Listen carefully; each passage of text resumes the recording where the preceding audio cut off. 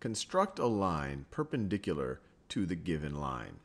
So if I can pick two arbitrary points on this line, and if I can make a line that is always equidistant from those 2 points, then that line will be perpendicular, and actually it'll be a perpendicular bisector of the segment formed by those 2 points. Now they don't care that whether we're bisecting anything, but they do care about it being perpendicular. So let's do this. So I'm going to draw a circle with my compass.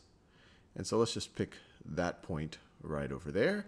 I could adjust the radius if I like, but I might as well, I'll just leave it right over there. Now let me draw another circle, and this time I'm going to center it where the first circle intersects with my line, and then I'm going to adjust the radius to overlap with the first dot, I should say.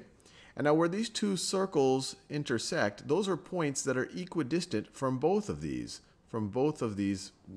centers that I just constructed.